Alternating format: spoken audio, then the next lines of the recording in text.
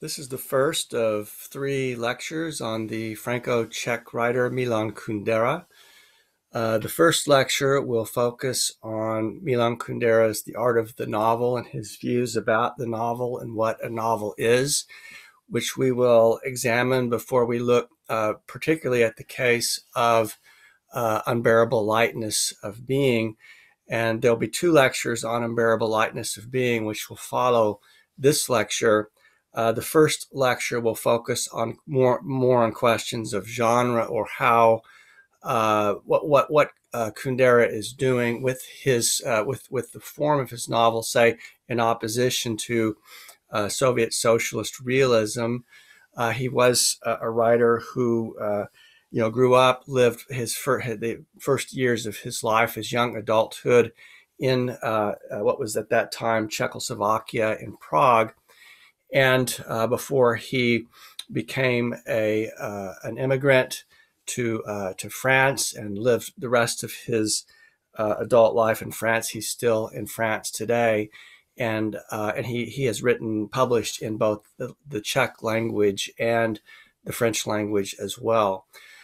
So we're going to see, as we'll investigate, Kundera has many books that he's written, and these are just a few of them. We cannot obviously look at all of them. We're only going to be looking at The Unbearable Lightness of Being, and then some excerpts from The Art of the Novel and Testaments Betrayed. And even then, as we look at The Unbearable Lightness of Being, we're only going to follow through a couple of themes. This is a novel that is very rich in themes. It would take probably at least a half dozen lectures to pursue all of the themes that this novel includes.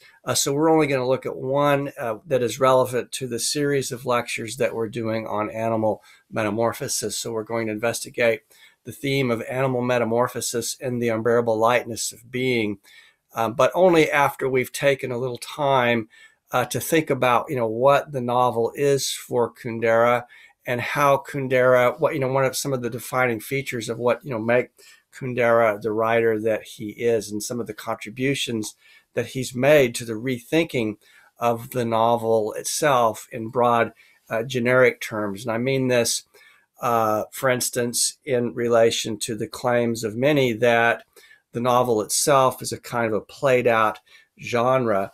The modern novel in particularly, and we're going to investigate how Kundera is a kind of a neo-modernist, or how he reinvigorates the modern novel by introducing a number of really interesting generic transformations, some of which that come from his experience growing up, and how his father was a musician, learning musical composition, and many of his views about the composition of the novel are mirrored in his views about musical composition itself. Now, he did not himself write much musical composition, but he was trained in music, and that clearly shows in his I'll say non-theoretical theory of the novel that he presents in The Art of the Novel and Testaments Betrayed. Now, I really want to emphasize this point because Kundera, makes very clear that he's not a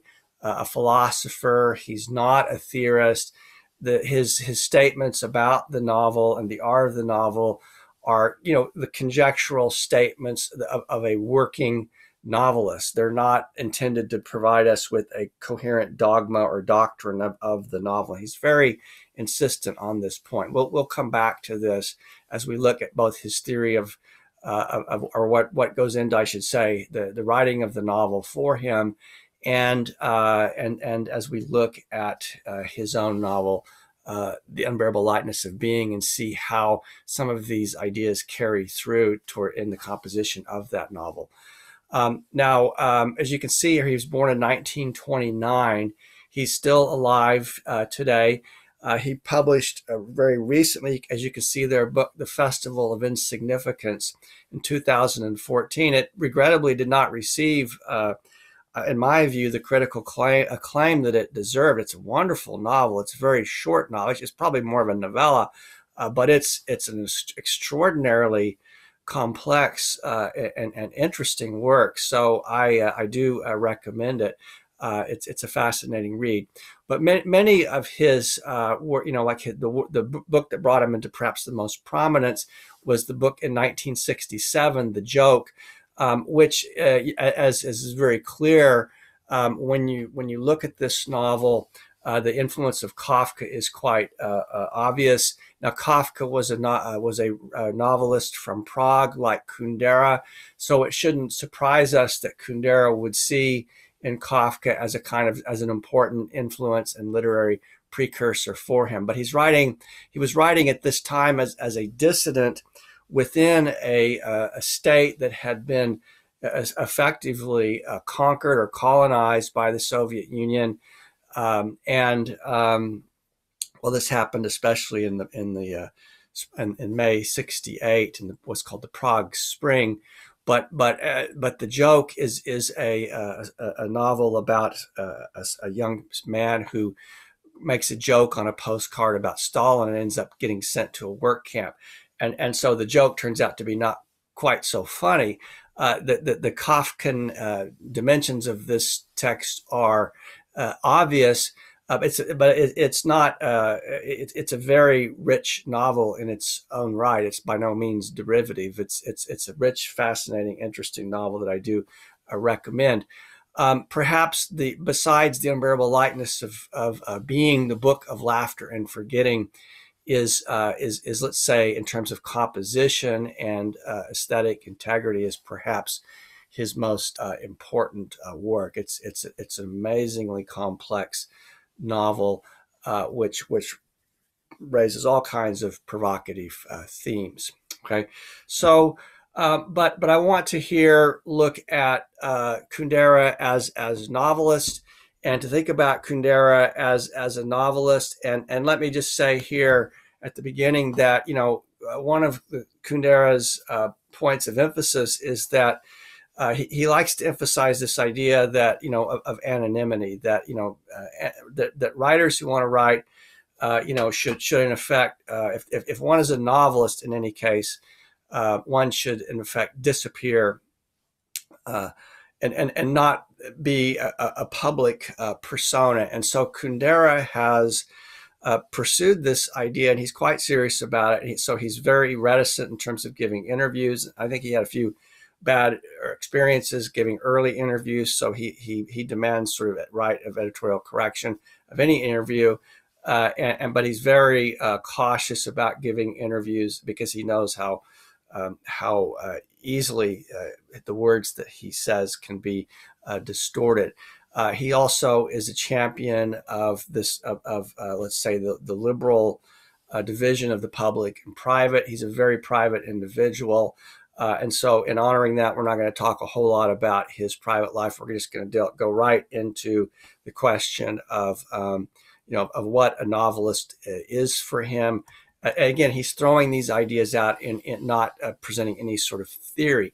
But from Art of the Novel, he says, quoting Flaubert, "The novelist is one who seeks to disappear behind his work, behind his work, that is, to renounce the role of public figure." All right. And so like Flaubert, Kundera has no interest in appearing in the role of a public figure. And he believes that is the proper, posture of the novelist. Here's another quote from Art of the Novel. "The artist must make posterity believe he never lived," Flaubert asked. Someone asked Karel Čapek why he doesn't write poetry. His answer, "Because I loathe talking about myself. The distinctive feature of the true novelist. He does not like to talk about himself." And this has certainly been the case for Kundera throughout his career, his long and very productive career. He rarely talks about himself, however. Here's where he says in The Art of the Novel, "I dream of a world where writers will be required by law to keep their identities secret and to use pseudonyms. 3 advantages: a drastic reduction of graphomania." And you can see here below the definition of graphomania that he gives us is that this is the mania not to create a form, but to impose oneself on others. The most grotesque version of the will to power, he says. Okay, so a reduction of graphomania, decreased aggressiveness in literary life, the disappearance of biographical interpretations of works. All right, so now in the case of Kundera, again, he's going to say often that one should attend to the tone of his his ostensible philosophical utterances, and always be attuned to the irony within them. And so we can't really know, I think, if he's probably not serious when he says required by law to keep their identity secret. But certainly his point is well made, and it's very provocative to think about. What a world of writing would look like in which the proper name has no significance. This is akin to the Foucault's question: what does it matter who's speaking? And certainly it might change a great deal of the literature that is produced if none of the credit is going to accrue back to the name of the person who produced the work. Okay, but here again, here's Kundera's assertion. He's going to say, "I am not a philosopher, but a novelist. Indeed, for me, the founder of the modern era is not only Descartes, but Cervantes, Cervantes, who of course wrote Don Quixote." So this is a posture that he's going to insist upon, and he's going to make this point, repeated. He's going to say there's a fundamental difference between the ways that philosophers and novelists think. People talk about Chekhov's philosophy or Kafka's or Musil's and so on, but just try to draw a coherent philosophy out of their writings. Even when they express their ideas directly in their notebooks, the ideas are intellectual exercises, paradox games, improvisations, rather than statements of thought. And I think we should really keep that in mind as we look at, say, The Unbearable Lightness of Being or any of the other works by Kundera, that although it's clear he's very steeped in philosophy, he's read deeply in, let's say, Heidegger, for instance, who I think is obviously an influence. I mean, think, for instance, the Book of Laughter and Forgetting. I mean, forgetting is a sort of quintessentially Heideggerian theme, as is the theme of being. And yet there's an important difference, and that is, as he says here, his ideas are intellectual exercises, paradox games, improvisations, rather than statements of thought, particularly that can be systematized. And so he's very resistant to the to the turning of his ideas into dogma. And so we always need to kind of, as his ideas are very provocative in his novels, but they occur within the space of let's say within a novelistic space, so that philosophy comes to be subsumed within the novel rather than the other way around. And I like it. I like the way that he even rebukes Heidegger at one point, where he says something to the effect of that Heidegger was wrong to dismiss novels as just insignificant scribblings, because novels have great potential to investigate the questions of being, phenomenological questions as well. And so Kundera is, although he playfully articulates these notions, the play is very sort of serious play at the same time. Okay. But he says here again, the novelist makes no great issue of his ideas. He is an explorer feeling his way in an effort to reveal some unknown aspect of existence. He is fascinated not by his voice, but by a form he is seeking. Okay, and then in Testaments Betrayed, which was written a little bit later, a really interesting book of essays that it's very provocative on a diverse variety of topics. He says even more vehemently, he says, "I have always deeply, violently detested those who look for a position, political, philosophical, religious, whatever, in a work of art, rather than searching it for an effort to know, to understand, to grasp this or that aspect of reality." Okay, or it should be searching in it for an effort to know, to understand, to grasp this or that aspect of reality. Okay, so I want to pause on this for just a minute and underscore here an important way of thinking about Kundera's novels. Now, we want to put his thinking of the novel and his novels themselves arise within a particular context, and that context is the context of the world that is during the Cold War, of the so-called Second World. Now Kundera emphasizes repeatedly that Russian culture and Czech culture are very different things, and yet when the Russians let's say converted what is today Czech, what was then Czechoslovakia, into essentially a satellite state, for them.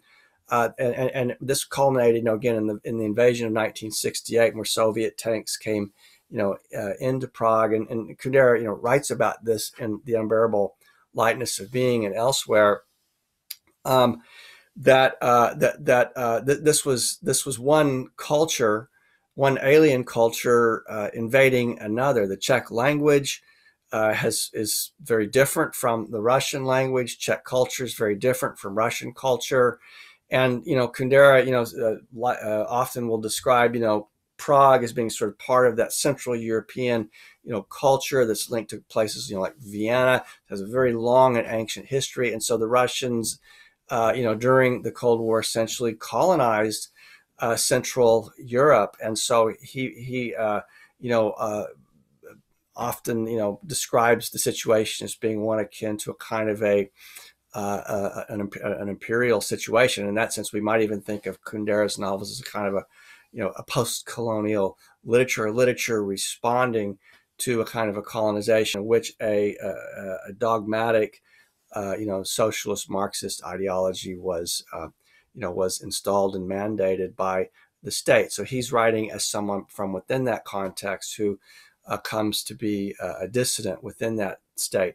Now, one of the things that we'll explore is that that during the era of the Soviet Union, that an aesthetic theory developed in the Soviet Union that is linked to Marx and Engels, but also figures like Sergei Lukács, that became a kind of a mandating of political realism. So that political realism, which became a kind of a Soviet socialist, known as Soviet socialist realism, was essentially not mandatory for writers of fiction. And so I think this is worth. We'll look at what the constituent elements of this genre were. But I think I'm emphasizing this now because we're going to see when we look at Unbearable Lightness of Being in the next lecture how there's a sense in which the very genre of Kundera's novels is I don't say it's a reaction against, but it's certainly a negation of this Soviet socialist realism, which was mandated, by the party, by the state, and which writers only, ignored and didn't, sort of follow this cookie cutter, pattern of what a novel should be at their own risk. Okay, so Kundera's novels, in my view, are revolutionary in terms of their form, not only in terms of their, the criticisms that they entail of the Soviet Union and of communism itself. And of course, it was the Hungarian Marxist Sergei Lukács who himself said that the most revolutionary element in or let's say the most political element of a literary genre is its form. And so Kundera's novels are profoundly, let's say, anti-socialist realism, which by implication is anti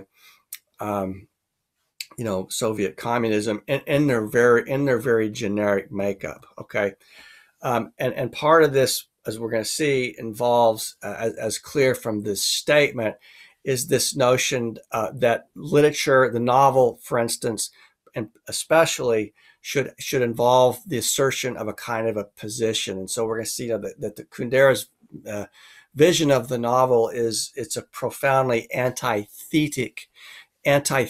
Novels should not have, let's say, Cartesian theses. They should not promote, particular political positions. They should not, another way to say this is be conversionary. The goal of the novel is not to convert your reader to any particular political view. Now, as we're going to see, the term that he uses for a novel that is, let's say, evangelical or conversionary, whether we're talking about a Marxist ideology or a Christian ideology, or let's say a feminist ideology, whatever ideology we're talking about, the novel itself should not, for Kundera, promote any kind of conversionary position. That's not what novels are for, and it's not what they do.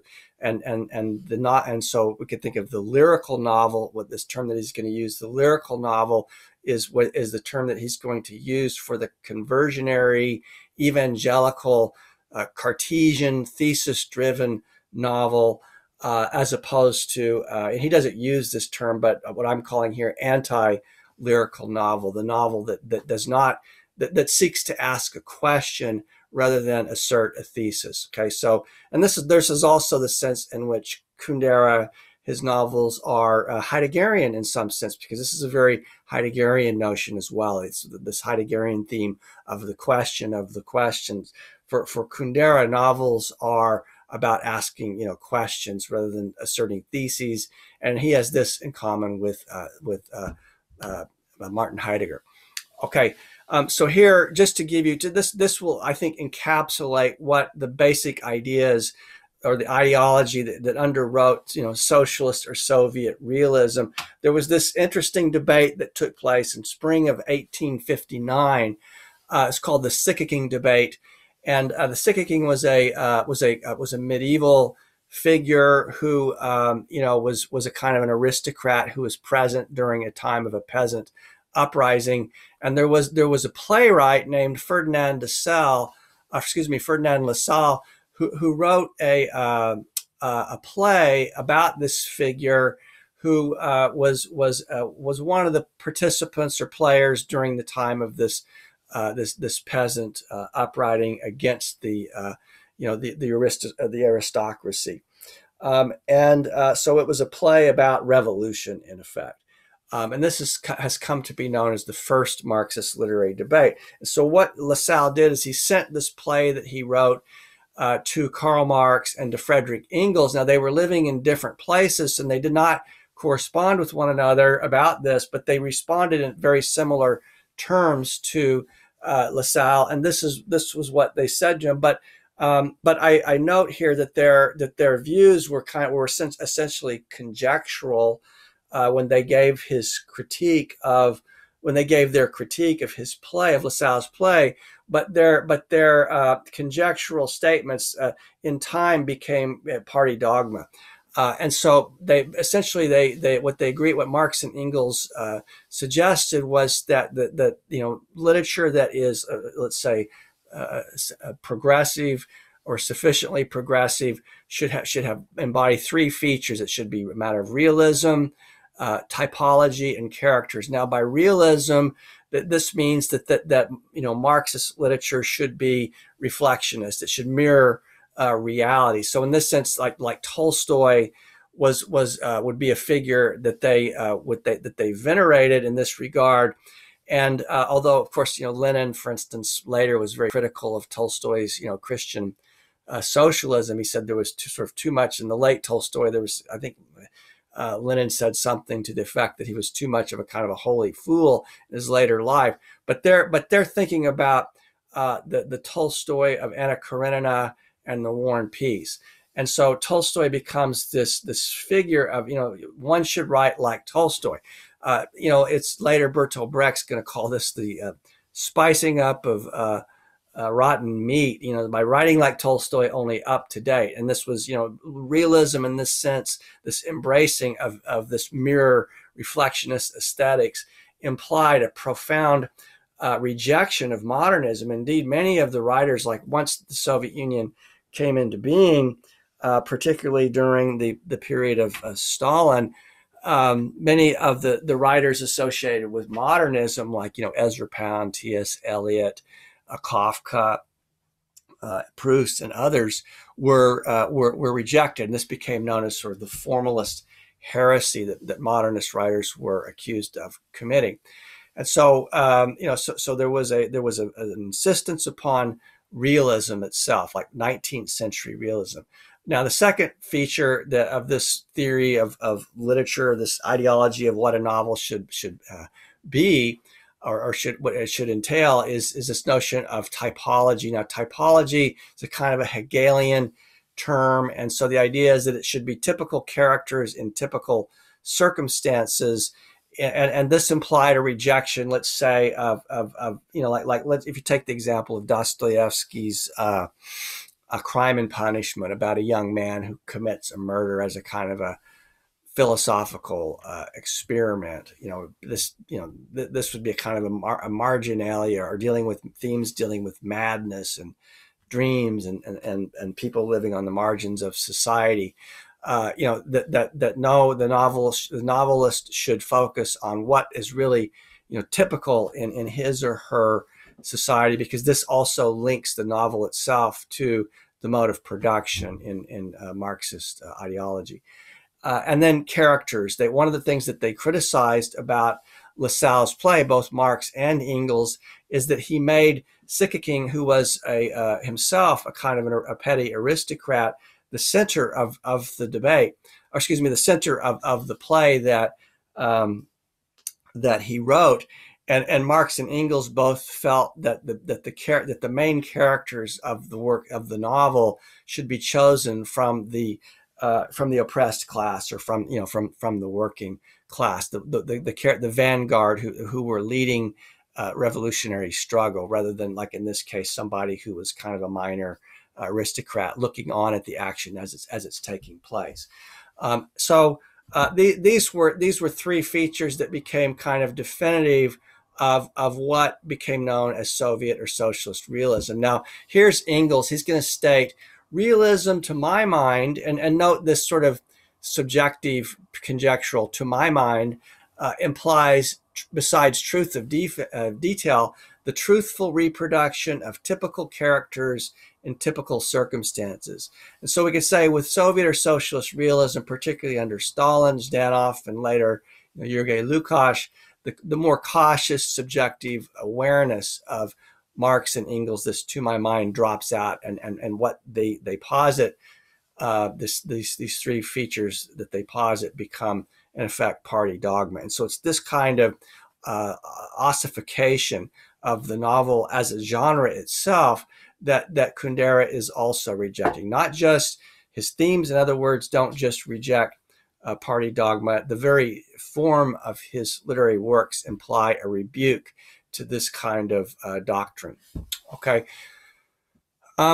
So here's Kundera himself. Here's a comment that he makes on socialist Soviet realism. He's speaking in this context. He's defining this word, the misomusist, who is a person who hates, who has let's say, a hatred for the arts. He's going to say, to be without a feeling for art is no disaster. A person can live in peace without reading Proust or listening to Schubert. But the misomusist does not live in peace. He feels humiliated by the existence of something that is beyond him, and he hates it. There is a popular misomusy, just as there is a popular anti-Semitism. The fascist and communist regimes made use of it when they declared war on modern art. But there is an intellectual misomusy as well. It takes revenge on art by forcing it to a purpose beyond the aesthetic.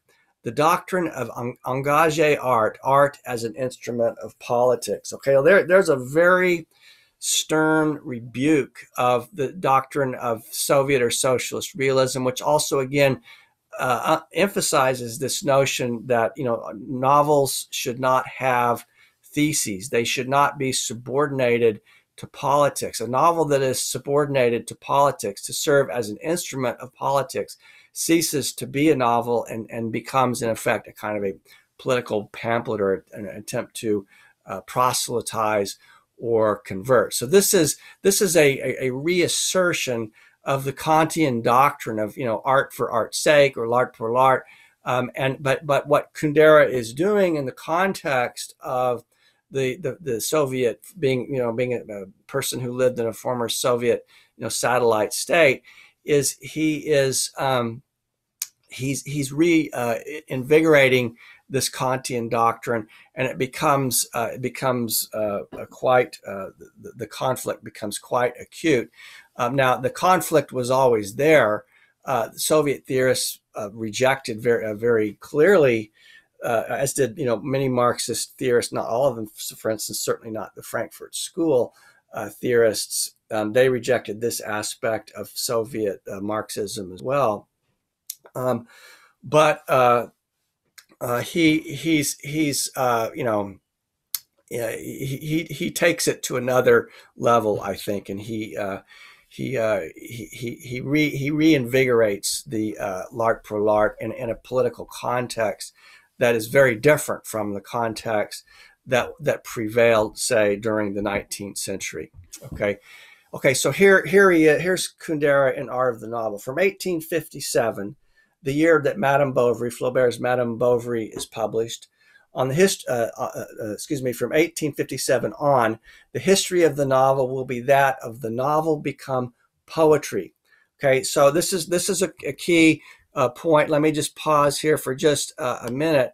The novel become poetry. Hemingway says something very similar. He says that novels should be poetry into prose. And so what he's applauding about Flaubert, and Hemingway does as well, he calls Flaubert our most venerated master. At one point, Hemingway says, is the novelist after Flaubert begins to write the novel with the integrity of a poem. It takes on a kind of a poetic density within it.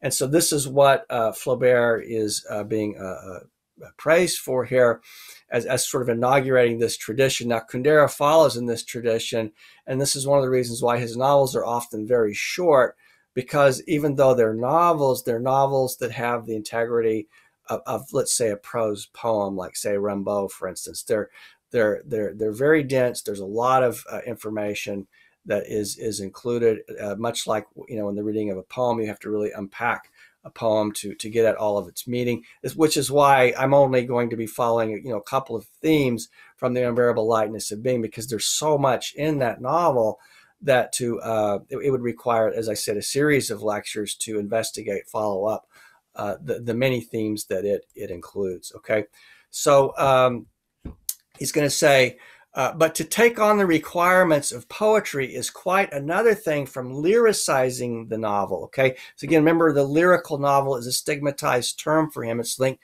to the idea of the novel that asserts a thesis, that is conversionary, that has a political telos or goal. Foregoing its essential irony, turning away from the outside world, transforming the novel into personal confession, weighing it down with ornament. The greatest of the novelists become poets are violently anti-lyrical. Flaubert, Joyce, Kafka, Gromowitz. The novel is, again, his concise definition of it, anti-lyrical poetry. Okay, anti-lyrical poetry. There he uses very specifically this idea of anti-lyrical, as I'm calling his novel in the next lecture, the anti-lyrical novel.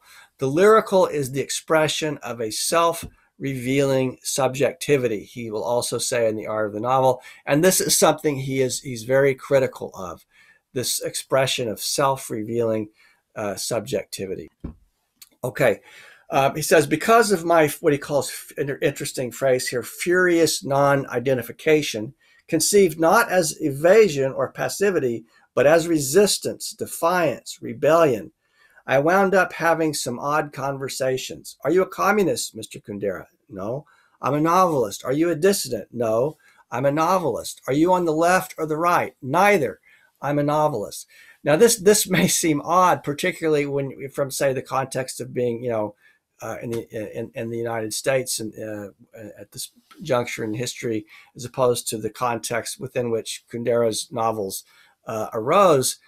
However, one can see how in a world that has become so over-politicized that there is a kind of a rebellious defiance in insisting upon the priority of simply being a novelist rather than being forced to affirm one political position or another. And I think in the United States today, we're beginning to, I think we're in a position to increasingly grasp the wisdom of this as we see ourselves living in a world that is so increasingly politicized, where everything that you do, like right now, I'm giving these lectures in the context of the coronavirus, and we see how even something like the coronavirus can become politicized, and that's what we're seeing happening right now. With the fatigue of the kind of politicization that we see, all around us, that this position perhaps could look attractive to some of us. Okay, here's Kundera on Cervantes, the author of Don Quixote, who is for him the founder of the modern period, along with, say, Descartes. He's going to say, and again, but we got to remember again that he's speaking this, when he speaks philosophically, that we got to attend to the tone and the irony here, because he's not speaking as a philosopher, but as a novelist who reads philosophy. The two great philosophers, Herschel and Heidegger, laid bare the ambiguity of this epic, the modern epic that we live in, which is decline and progress at the same time, and which, like all that is human, carries the seed of its end in its beginning. To my mind, this ambiguity does not diminish that last 4 centuries of European culture, to which I feel all the more attached, as I am not a philosopher but a novelist. Okay, now note here too that as a novelist, that Kundera also has a very strong identification as a European, right? That he was from Central Europe. He's lived the rest of his adult life since leaving Prague in France, and now he's a French citizen. But he sees himself above all as a European, and he sees the novel as a European form. And as one of the legacies that Europe, brings to the world, cultural legacies, is this wonderful creation, this wonderful genre, of the novel, to which he affiliates himself. He says, indeed, for me, the founder of the modern era is not only Descartes, but also Cervantes. Okay.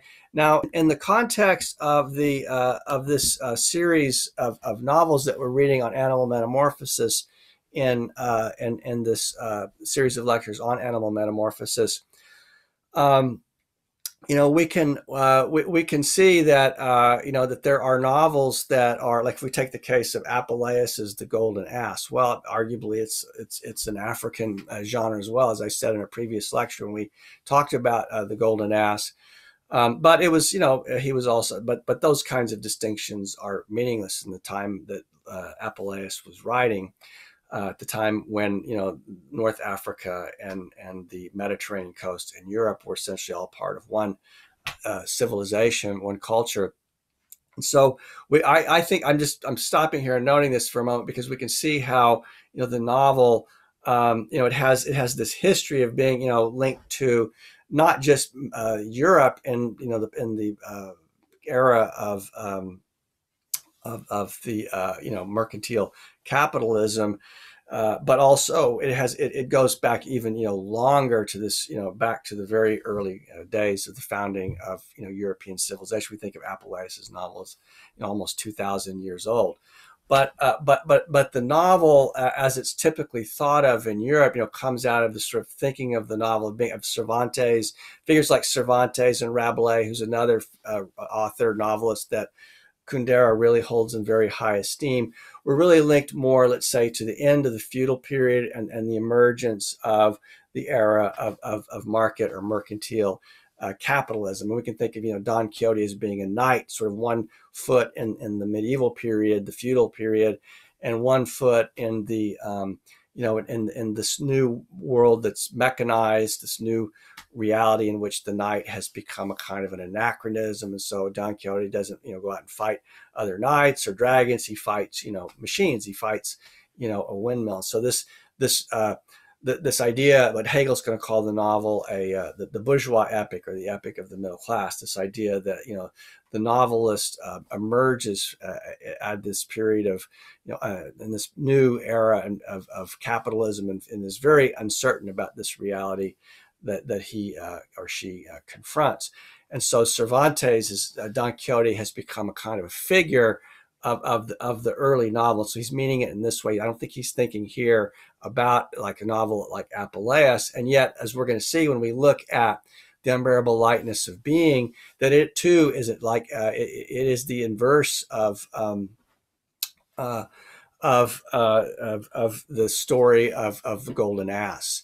And really, clearly Kundera has read. I mean, I give you another instance. Is if we take the Book of Laughter and Forgetting, Kundera there investigates the theme of themes that were present in Daphnis and Chloe, which was a novel written even before Apuleius's novel. So whether or not he's including these two novels in his definition of the novel being linked to the modern era, I'm not really sure, but I do think it's important to underscore here that he really celebrates Cervantes as this figure who has every bit as much importance as Descartes, but perhaps is neglected. He says, perhaps it is Cervantes whom the two phenomenologists, Herschel and Heidegger, neglected to take into consideration in their judgment of the modern era. That's certainly true. By that, I mean, it is true that philosophy and science have forgotten about man's being. If it is true, it emerges all the more plainly that with Cervantes, a great European art took shape that is nothing other than the investigation of this forgotten being. Indeed, all the great existential themes Heidegger analyzes in Being and Time, considering them to have been neglected by all earlier European philosophy, had been unveiled, displayed, illuminated by 4 centuries of the novel, 4 centuries of European reincarnation of the novel. In its own way, through its own logic, the novel discovered the various dimensions of existence one by one. With Cervantes and his contemporaries, it inquires into the nature of adventure. With Richardson, it begins to examine, quote unquote, what happens inside, to unmask the secret of the feelings. With Balzac, it discovers man's rootedness in history. With Flaubert, it explores the terra previously incognita of the everyday. With Tolstoy, it focuses on the intrusion of the irrational in human behavior and decisions.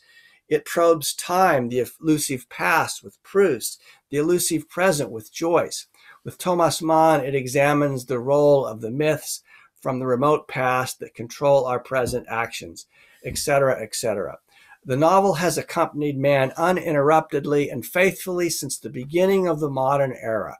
It was then that the passion to know, which Herschel considered the essence of European spirituality, seized the novel and led it to scrutinize man's concrete life and protect it against the forgetting of being, again, this Heideggerian theme, to hold the world of life under a permanent light. That is the sense in which I understand and share Hermann Brock's insistence in repeating the sole raison d'etre, the sole reason of being that a novel exists, is to discover what only the novel can discover. A novel that does not discover a hitherto unknown segment of existence is immoral. Knowledge is the novel's only morality. Okay, that's a pretty important point there that we have at the end, that a novel that does not discover a hitherto unknown segment of existence is immoral. Knowledge is the novel's only morality. Okay, so that's if you got that, then you're going to understand quite a lot about what Kundera is doing. It's an investigation of being, as we said previously within Heidegger, the Heideggerian theme of the question that one asks a question of being. The novel, similarly for Kundera, asks a question about being, investigates a segment or an unknown segment of being or existence. And a novel that doesn't do that is immoral. Let's say if a novel is just promoting some dogmatic, thesis or political party's views, and so knowledge is the novel's only morality. Now Kundera. Some have criticized Kundera's the themes of Kundera's novels because they deal with issues of the libertine questions of sexuality that some regard as immoral. And I think Kundera deliberately does this to be, provocative, let's say to underscore this point that a novel is there not to promote any particular moral view, but to simply shed light on a new aspect of human existence that we didn't know previous to the novel's publication. For a novelist, a given historical situation is an anthropologic laboratory in which he explores his basic question: what is human existence? The novel, of course, does not answer this question or these questions. The question is already an answer in itself. For as Heidegger put it, the essence of man has the form of a question. Okay, so that's a straight up Heideggerian proposition. And for instance, in the opening pages of the Introduction to Metaphysics, Heidegger asks the question he calls first in rank: why are there beings rather than nothing at all? He poses the question of the question. He poses it in Being and Time. He poses it in the fundamental concepts of metaphysics, as well as Introduction to Metaphysics and other places.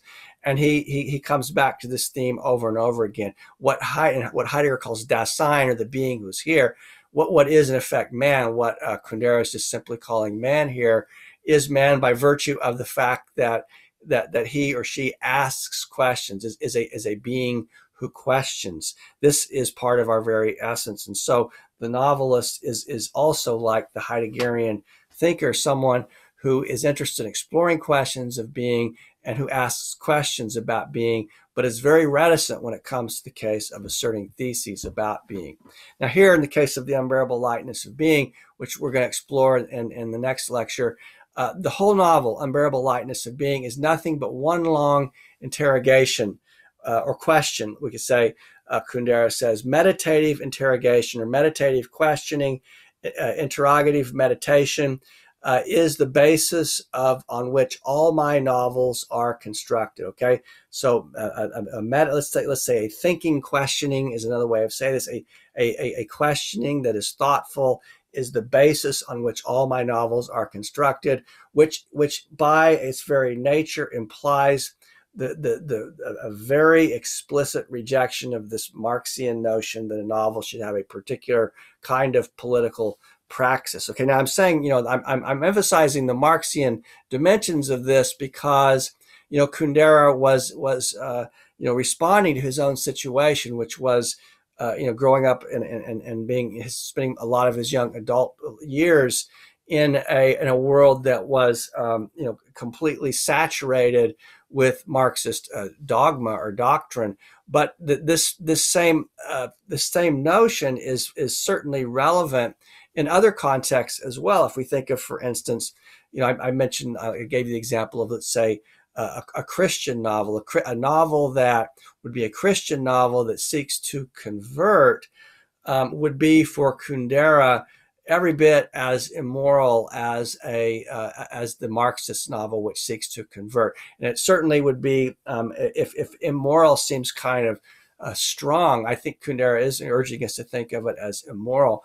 But for him, the basis of its immorality is the violence that it does to the novel itself, which is not what novels are for and about for him. What they're rather about asking questions about our existence as humans. Outside the novel, Kundera says, we're in the realm of affirmation. Everyone is sure of his statements: the politician, the philosopher, the concierge. Within the universe of the novel, however, no one affirms. It is the realm of play and of hypothesis. In the novel, then, reflection is essentially inquiring, hypothetical. Okay, we could say it's not Cartesian. It's not thetic. There's no thesis asserted. There is rather a reflective questioning that takes place. And because this is so, this is why we have to be very careful when we read Kundera's novel not to just sort of convert them into some kind of political program or ideology, which would do really excessive violence to his novels. So let's continue. It says, man desires a world where good and evil can be clearly distinguished, for he has an innate and irrepressible desire to judge before he understands. Religions and ideologies are founded on this desire. They can cope with the novel only by translating its language of relativity and ambiguity into their own apoplectic and dogmatic discourse. They require that someone be right. Either Anna Karenina is the victim of a narrow-minded tyrant in Tolstoy's novel Anna Karenina, or Karenin, her husband, whom she turns into a cuckold, is the victim of an immoral woman. Either K in the Kafka's novels, Joseph K is or in the case of the trial, is an innocent man crushed by an unjust court, or the court represents divine justice and K is guilty. This either or encapsulates an inability to tolerate the essential relativity of things human, an inability to look squarely at the absence of the supreme judge. This inability makes the novel's wisdom, the wisdom of uncertainty, hard to accept and understand. Okay. He says, and let's continue. He says, the novel's spirit is the spirit of complexity. Every novel says to the reader, things are not as simple as you think. That is the novel's eternal truth, but it grows steadily harder to hear amid the din of easy, quick answers that come faster than the question and block it off. In the spirit of our time, it's either Anna or Karenin who is right. This either or logic, and the ancient wisdom of Cervantes, telling us about the difficulty of knowing and the elusiveness of truth, seems cumbersome and useless to us. Also, perhaps irritating. Irony often can make us furious if we find ourselves to be befuddled by it. Okay, he says a novel, he says, here's his definition: novel, that is a realm where moral judgment is suspended. Suspending moral judgment is not the immorality of the novel, it is its morality. The morality that stands against the ineradicable human habit of judging instantly, ceaselessly in every one, of judging before and in the absence of understanding. From the viewpoint of the novel's wisdom, that fervid readiness to judge is the most detestable stupidity, the most pernicious evil. Not that the novelist utterly denies that moral judgment is legitimate, but simply that he refuses it in a place in the novel. Okay, so that's an important distinction. So a novelist is not, Kundera is saying, someone who doesn't believe that there's no place for making moral judgments, but he's saying that that's not what the novel is for. It's never been what the novel is for. All right. Well, as I said, irony can infuriate, and he introduces this idea. It's kind of a funny idea in this speech that he gave when he accepted an award in Jerusalem a number of years back. What he calls the agilist, and this is a term from Rabelais. Now, an agilist is someone who doesn't know how to laugh, and in Rabelais, in his case, he was certainly hounded by the Agilast all of his life, because think of Agilast, he wrote Gargantua and Pantagruel, and I'll give you one example of this. Is he likes to talk about this idea. One of his themes is that these two characters are giants. There are these passages in the Old Testament where these giants were reputed to have been alive at the time of Noah and the ark. There are, of course, apocryphal stories about the giant, Waj riding on Noah's ark, riding out the flood, and I think that's in the Talmud. There also are, like in the case of Paul, the Apostle Paul, when he says women should wear veils over their head lest they tempt the angels. Well, there are these passages that are in the biblical text that Rabelais, kind of pulls out and writes funny stories about, these giants. And the church didn't think it was very funny. The church laughed at his blasphemy. Kundera, after we read Kundera in the same series, the final novel that we're going to look at is Salman Rushdie's The Satanic Verses. And the fate of Rushdie was not unlike the fate of Rabelais, because he dared to write an ironic novel about the founding of Islam, and he faced many death threats for writing this, and there were people, his publishers, translators, killed, and so on, because the religious authorities in the Islamic context didn't find his irony to be funny. So we're going to return to this question when we look at Rushdie's The Satanic Verses, And we'll look at some of Kundera's comments on the satanic verses, because I think Kundera deeply appreciated Rushdie's novel, and he wrote about it in Testaments Betrayed. He saw in Rushdie a kind of a fellow traveler, a kindred spirit.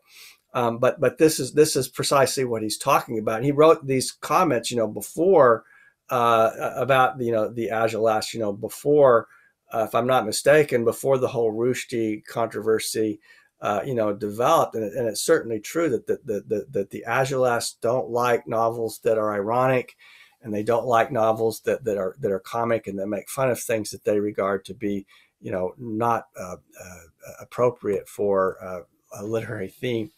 Okay, so here's what Kundera says. He says, which is right and which is wrong? Is Emma Bovary in Flaubert's novel Madame Bovary intolerable, or is she brave and touching? The more attentively we read a novel, the more impossible the answer to a question like that, because the novel is by definition the ironic art. Irony is saying one thing, meaning another. Its truth is concealed, undeclared, undeclarable. Irony irritates, not because it mocks or attacks, but because it denies us our certainties by unmasking the world as ambiguity. All right, that's a really crucial point there. It irritates because it denies us our certainties. We want to be certain in the way that Mr. Descartes is certain, in the way that all of those who claim that they're standing in a position of competence and correct perception, let's say in the case of understanding literature, claim. But irony is going to go after our certainties, and that's what's going to make us uncomfortable, because suddenly things don't seem as clear as they did before we read the novel. Okay, no peace is possible, Kundera says, between the novelist and the Agilist. One who does not laugh, one who has no sense of humor. Never having heard God's laughter, the Agilists are convinced that the truth is obvious, that all men necessarily think the same thing, and that they themselves are exactly what they think they are. But it is precisely in losing the certainty of truth and the unanimous agreement of others that man becomes an individual. The novel is the imaginary paradise of individuals. It is the territory where no one possesses the truth, neither Anna nor Karenin, but where everyone has the right to be understood, both Anna and Karenin. Okay. Now what I want to do now is we're coming to the end of our lecture, but I do want to read just a couple of. I want to make there's two other things that we need to talk about. One is I want to show you a brief passage from Kundera's Testaments Betrayed, where he speaks about how novels come to be composed, and he makes he's also a reader of Nietzsche, and he talks there about, for instance, the aphorism in Nietzsche, and how novelistic thought is akin to aphoristic thought in Nietzsche. Now the importance of this in relation to what we've discussed previously is that this notion turns back any attempt to systematize or dogmatize what is contained in the novel, because the novel, again, remember, within the novel and the way that Kundera is articulating it, philosophy is subsumed within the novel.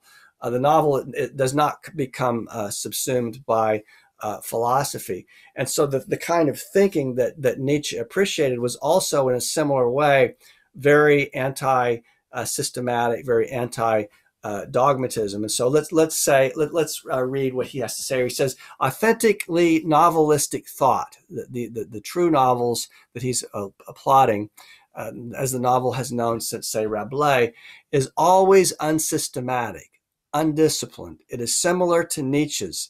It is experimental. It forces rifts in all the idea systems that surround us. A person who thinks is automatically prompted to systematize, to create, doctrines, dogmas. It is his eternal temptation. Mine too, he says, a temptation to describe all the implications of his ideas, to preempt any objections and refute them all in advance, thus to barricade his ideas. Now, a person who thinks should not try to persuade others of his belief. Okay, again, this is anti-conversionary, what we're calling is anti-lyrical view that Kundera is articulating here. That is what puts him on the road to a system. Anything that puts you on a road to a system. On the lamentable road of the man of conviction. Politicians like to call themselves that. But what is a conviction? It is a thought that has come to a stop, that has congealed. Experimental thought seeks not to persuade, but to inspire another thought, to set thought moving. Okay, I like that a lot. I think that's a very revealing passage, and I think Kundera at his best certainly is able to achieve this kind of experimental thinking that he's applauding here. All right, now finally, I want to just say a couple of final words about what Breton, what Kundera has to say about Andre Breton, so let me pull this up just 1 second here. Okay, hold on just 1 second here. Okay, sorry. So I had a little technical glitch there. So what I wanted to say here, and again, we're coming to the conclusion of this lecture, is that Andre Breton, in his Manifesto of Surrealism, really important essay. If you've not read that, you need to read that. But Kundera engages that essay in Testaments Betrayed. He makes a few interesting points about it. And so one of the things that Breton does, and if you've read this essay, you'll be familiar with this, the Manifesto of Surrealism, that is that he targets Dostoevsky as a writer of the kind of realism that he loathes. And so in this sense, Kundera would seem to be sort of on the same page with Andre Breton insofar as they're both, moving away from this idea of a kind of a dogmatic, realism, but their difference are very, their reasons are very different. Now it's strange that Breton, in my view, would pick Dostoevsky as providing this example of a kind of a staid, uninteresting realism, because some of Dostoevsky's writings are quite, experimental. Like if we take, for instance, The Underground Man, Notes from Underground.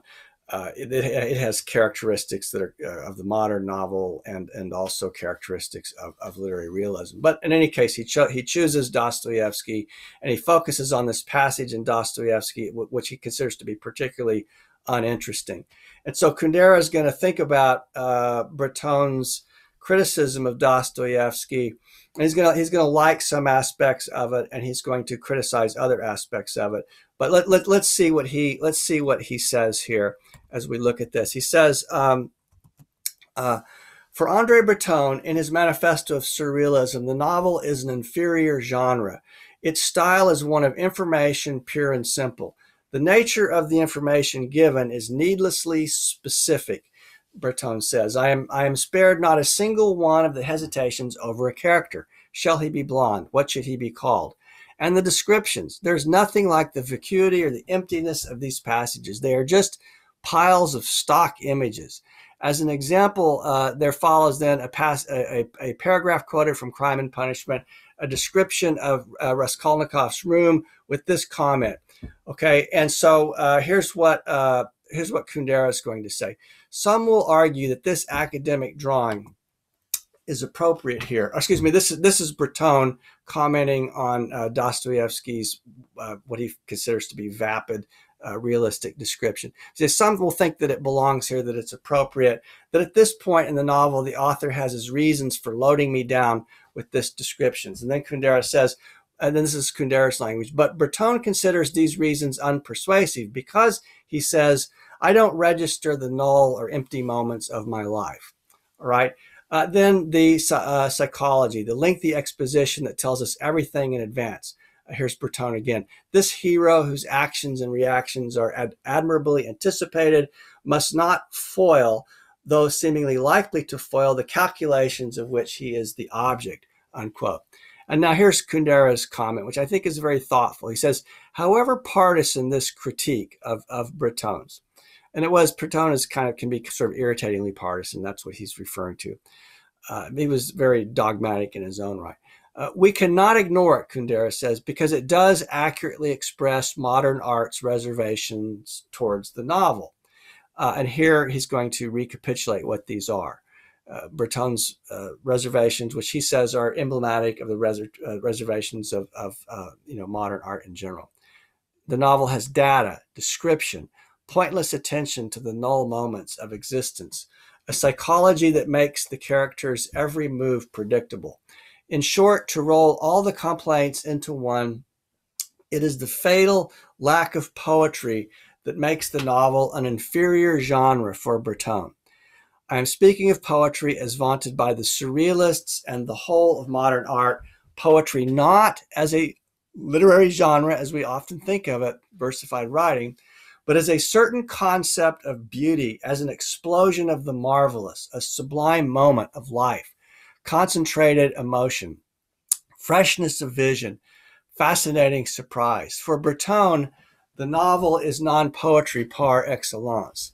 But the question that Kundera asks, which I think is worth asking, is Breton criticizing the very essence of the novel, or is he attacking its weaknesses? Now, clearly for Kundera, he's criticizing the weaknesses of some novels that have been written, but in its essence, the novel has certainly, for Kundera, has this sort of Flaubertian potential or possibility to be, again, poetry into prose. And so let's read this again. What he's saying, a concept, poetry is for Kundera then, and remember his novel is poetry into prose, is a certain concept of beauty, an explosion of the marvelous, a sublime moment of life, concentrated emotion, freshness of vision, fascinating surprise. And so what Kundera is aiming for then is to produce precisely this, a kind of an explosion of the marvelous in his novels. Now consequently, again, as I said, his novels take on a certain density. They have a quality of ellipsis, which he also advocates. He says, essentially, he's not really a big fan of novels that are too long. And novels should be, short, and it should have a great deal of integrity. And so he's affirming much of what Breton says here, but without being a surrealist. So this brings us to a conclusion of this particular lecture. Now, what we've tried to do here is just get an overview of Kundera's views about the novel and the function and the role of the novelist. Again, he's not presenting any kind of doctrine or dogma here. He's giving the working conjectures of a novelist who's thinking about his craft. And so in the next lecture, we're going to look at some of these ideas and how they play out in terms of the genre itself, of the narrative of the Unbearable Lightness of Being. And then in the lecture after that, we're going to just choose one theme that we're going to follow through, which conjoins with the other themes that we followed in this series of lectures on animal metamorphosis. And we're going to see how this theme is operative in the novel as well.